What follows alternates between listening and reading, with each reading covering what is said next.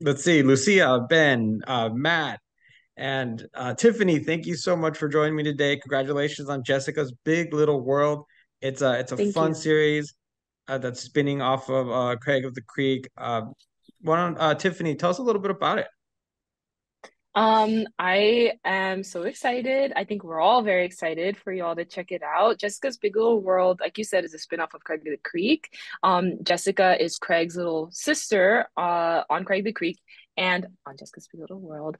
Our show focuses on Jessica's day-to-day life as she tries to overcome her challenges as a little kid as she's trying to become a big kid. So she has a lot of big kid problems that she's trying to conquer. And this is And a preschool show. yes, yeah, absolutely. There was a lot of fun little moments of.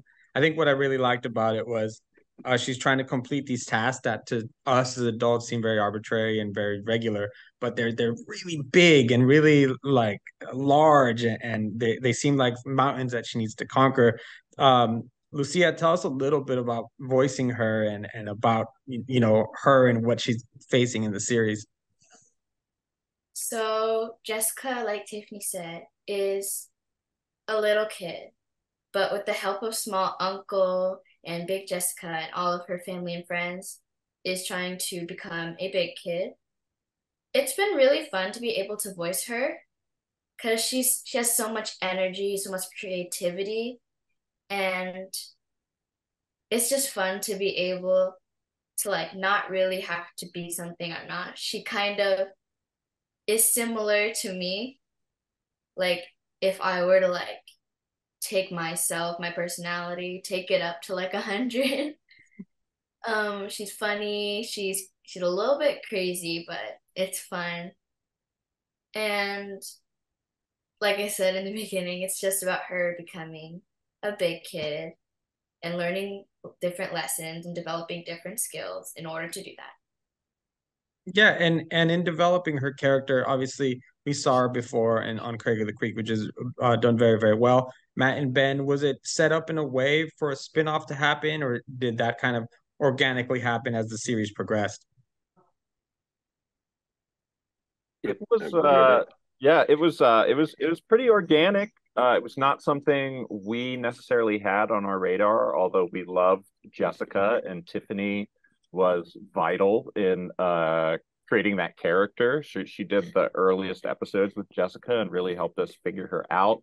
But it was the network who approached us with the idea of expanding into this spinoff with Jessica, and we were super excited to embrace the opportunity to reach a younger audience with this. Craig is 6 to 11, but this hits even younger kids, introduces them to the world, and then maybe they can graduate to Craig someday. But Jessica is a pretty awesome show in its own right. Ben, if you want to talk a little bit about what do you guys love so much about working on shows that are targeted to younger children? It's really fun to look back at your own childhood and remember the things that excited you, that filled you with wonder, and tell stories about that.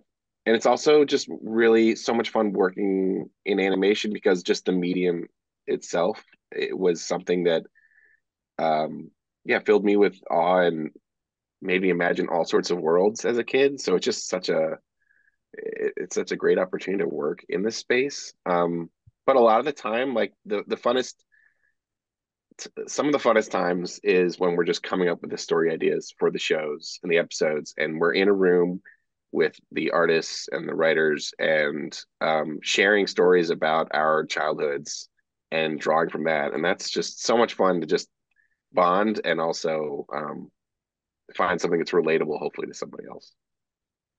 And how do you guys balance that out? Because you really it's your imagination is endless, especially with animation. You can take a situation, you can add Big Jessica, you can really go anywhere. How do you guys kind of contain that into to make sure that it works for kids?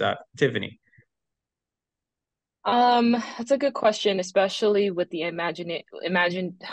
the imaginary characters that we've added.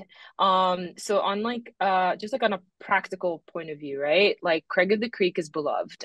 Jessica is a set beloved character that people are familiar with. Now to add these other characters, these imaginary characters, Small Uncle and Big Jessica, one example of like how we contained it was thinking about what is working, what do we like already about Jessica's the original concept. Now how do we grow that, not change it, but like just add to it. So Small Uncle and Big Jessica are in Jessica's imagination, but we don't break the reality that we are already accustomed to. Other people can't see them. We understand that these folks exist in Jessica's mind. Also, they are not in any way able to directly affect her life. So I think creating, you know, rules that are just for us that we kind of stick to, but also maybe rules of the game, just parameters for us to play, helps us sort of like stay in a realm that things don't veer all the way out, that that we don't recognize what we're doing. We want to be able to feel like this is the same kid, same world. We're just maybe stepping into their bedroom, whereas we were always playing in Craig's space. We are in now Jessica's space, and here's how her brain works. And speaking of parameters, I'm always curious, especially with preschool shows. I've covered a few in the past.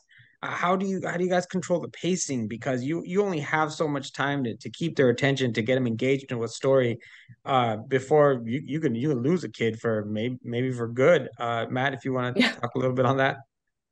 Sure. I think I feel like in our experience, we've actually learned to slow down a little bit. Like we have to get to what the episode is about, but I think some of our early uh, uh, things we learned early on in moving from doing Craig to doing Jessica is that we have to be able to slow down and make clear the story and the messages we're sending to kids. And once we're able to do that and have kids track the story, then we can let loose with the jokes and everything. But yeah, I mean, I think that was our big thing we had to pick up when adapting to the preschool audience. Yeah, it just seems like quite a challenge, and it's always interesting to me to see you guys are able to overcome that. Lucia, where did you find your voice for Jessica? Did you try different things? And then ultimately what landed her voice that we hear in the series? So Jessica's voice is mostly my regular voice, but you just add on that extra little like bang, you know? Sometimes I do silly voices, sometimes I do monster voice, sometimes I do like the high pitch, I'm so excited squealing. It's based off my normal voice, but then you add on all the different elements of like what's happening, what's she thinking, what's the situation like, that kind of thing. And what is it like also in the writers' room when developing a show like this? Because we see in the different episodes different tasks that she's trying to accomplish. She's trying to become a big kid. She's trying to become like the role models in her lives, which are her family, which is great. But we see like bathroom etiquette. We see like her toys need to be cleaned in another one. Um, what is that process like to determine these are some of the tasks that we want to share with the world?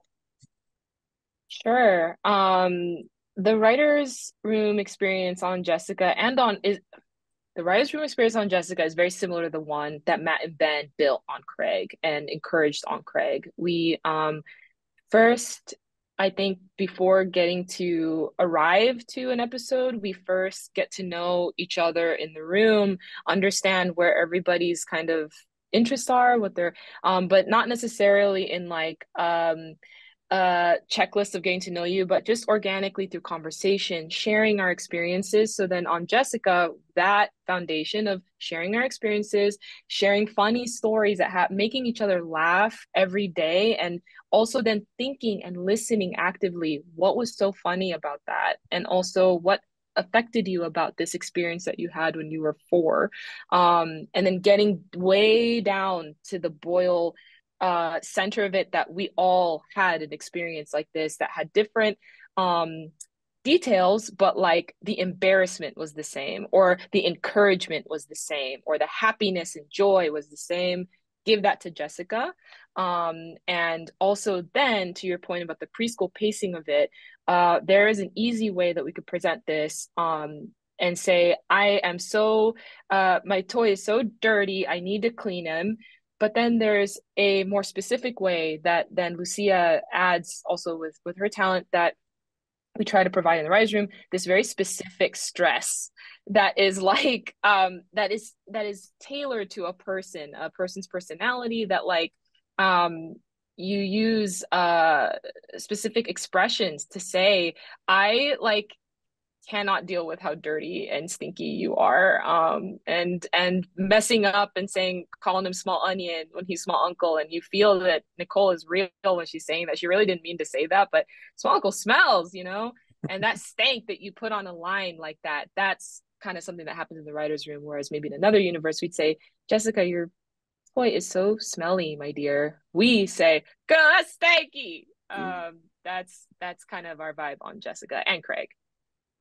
Yeah, those are some fun moments. A lot of stinky moments in a couple of those episodes. Yeah, we're smelly. We're into smelly moments. One last question I did want to ask you guys about the style of animation, because we've seen it in a couple of series.